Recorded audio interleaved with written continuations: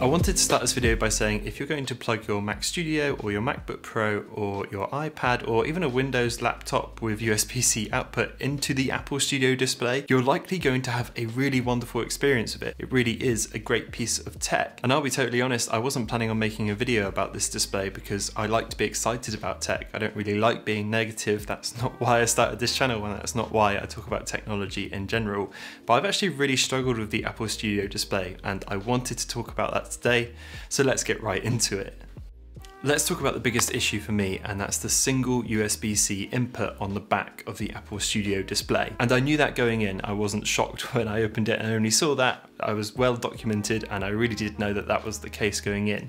But the problem is my setup has 3 inputs. If you've seen this channel for a while, you'll know that. It's got a Nintendo Switch, which goes in through HDMI. It has my Mac Studio, which goes in through USB-C. And it has my custom PC, which goes in through DisplayPort. And I had this wonderful idea that I could use my existing USB-C dongle, slap it in the back of the Apple Studio display and get all 3 of those inputs back again. No problems, no questions asked. And I was actually so confident about that, I didn't do a huge amount of research online. I had a quick Google and it seemed possible. So I thought, yeah, let's go for it. This monitor is going to be a big upgrade over what I've got. I'm going to get really nice colors and I'm going to get all of my setups back. But unfortunately, that's not the case. Most USB-C dongles, including the one that I have, is more of an output device. It doesn't act as an input device. So you can't put an HDMI into it and then put it into the USB-C on the back, because it just doesn't work that way. And that turns out to be the case with pretty much every single one you've heard of. So suddenly I actually only have one input, and that's from my Mac Studio and not from anything else. So I thought, that's a shame, there must be some way around this. And there is a way around it. There's a cable which can take your HDMI signal, convert it, and then output it as USB-C. So I thought, oh great, I'll get a couple of those and I'm sorted. But unfortunately, those cables only seem to carry visual, they don't carry any audio. So if you do want to connect something to HDMI through that, you're not going to get audio. So you're going to have to connect audio up a separate way. And if you're using something like a Switch or a PS5, you can plug it in through the controller or something like that, but it's not ideal, especially when the Mac Studio speakers are so good.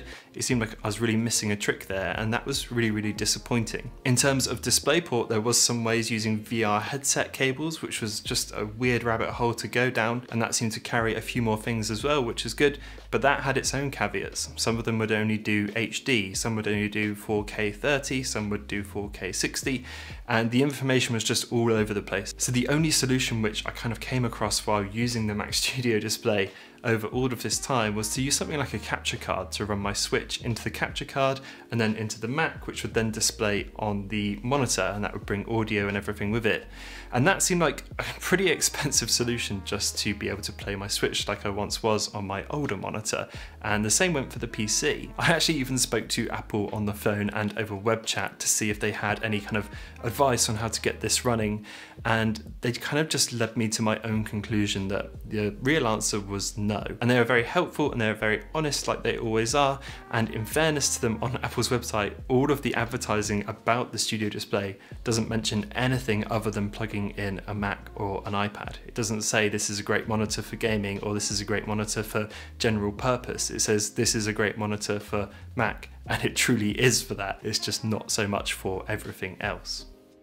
So I was wrestling with all of those things for the past week or so, and I kind of knew in the back of my mind that maybe this just isn't the right monitor for me, which is such a shame because there were so many good points of this monitor, and there's a huge reason why you might like to go for this thing. One of the main things is the screen quality. You know, OLED aside, this is kind of like the older technology, but it looks absolutely fantastic. The blacks are inky deep, the color is just brilliant across the board, and video editing and photo editing and things that I do a huge amount, you know, 85 to kind of 90% of the time when I'm sitting here, I'm working, and having it for that is absolutely fantastic.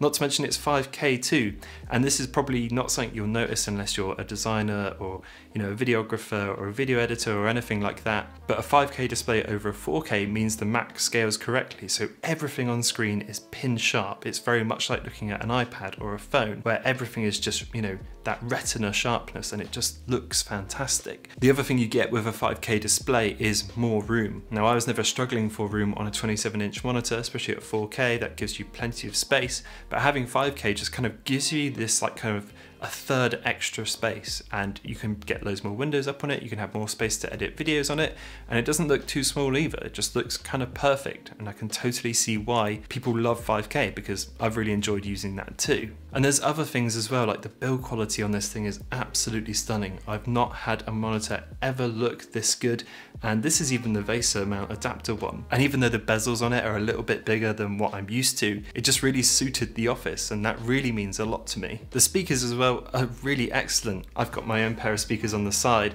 and sometimes it's just playing out the monitor and I didn't even notice. I don't have my speakers on particularly loud, and having them built into that monitor can save you a lot of desk space too, because they're already there. You're obviously also getting a webcam and microphones too. Webcam experience is decent as well. It looks pretty good. It's not incredible, it's not mind-blowing, but the fact that it's built in, it's just one less thing you have to worry about. And because of that webcam, it's obviously got microphones too. There's a few times where I picked up a phone call from my iPhone which just came through to my Mac, and both times I picked up a phone call, both of those people mentioned that I sounded really clear and where am I? And I was like, I'm just sitting in my office talking to my screen, which was like a really nice, it just works feature. Of course, that integration goes a bit further as well with the software controls. It means I can change the brightness on the keyboard, I can change the volume on the keyboard, which are things I didn't have before on my older monitor, and I really appreciated those too.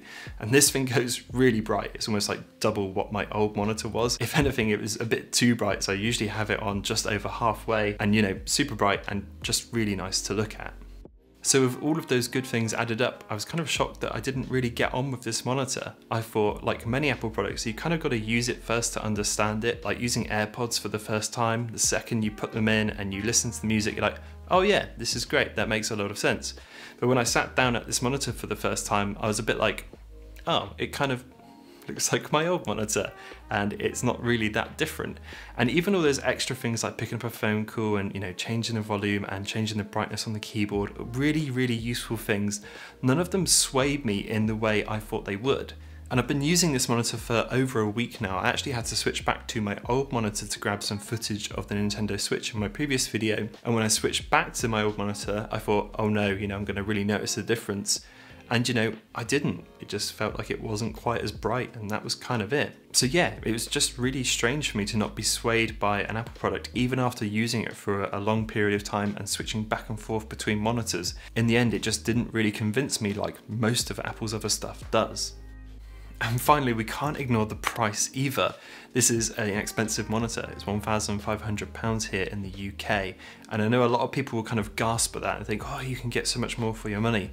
And yes, you totally can, but none of those monitors have 5K. None of those monitors have the incredible industrial design and all of the integration with the keyboard and with a Mac in general. Even with those reasons, which I really appreciate, it eventually just came down to those inputs for me. I want to be able to play my Switch. I want to be able to switch to my PC really quickly, or to my iPad, or to my Mac with the click of a button or with a keyboard shortcut. And a lot of other people will be shouting at a screen like, this is only 60 Hertz, it's not 120 Hertz. And I totally get that too. You know, when I come off my phone, which is 120 Hertz, my iPad screen, which is 120 Hertz, and now my MacBook Pro screen is 120 Hertz, and I come to sit down on my big beefy Mac Studio, it's kind of odd not having that too. And I feel like if I'm going to be spending this much money, I feel like I should be able to switch inputs when I like, have, you know, 120 Hertz if I want it. Although I've never been totally swayed by that, it's a nice to have, not an essential for me. But I still feel like I should have that choice and all of those options. So for now, I think I'm going to switch back to my Dell U2720Q, which has got a bunch of inputs, it's a load cheaper, and it's just a bit dimmer and at 4K. And I've got to admit, I'm not overly joyed about that. I was really hoping that the Apple Studio display would be kind of the final piece of my office which brings everything together. You know, I use Apple for pretty much everything I make here on YouTube and Instagram and everywhere else. And I was hoping that this monitor would tie the whole ecosystem for me together, but unfortunately it hasn't. Well, at least maybe just not for me. Anyway, that's about it. If you enjoyed the video, pop a like. If you're using an Apple Studio display, let me know in the comments below what you like about it and if you think there's any issues with it. And if you've got any recommendations for other monitors, let me know too. That would be awesome. And I will see you all in the next one.